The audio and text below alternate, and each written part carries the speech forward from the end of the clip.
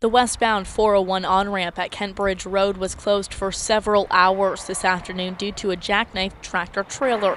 The transport left the ramp around 2 o'clock. The driver was hauling canola oil, but the tanker was empty at the time of the incident.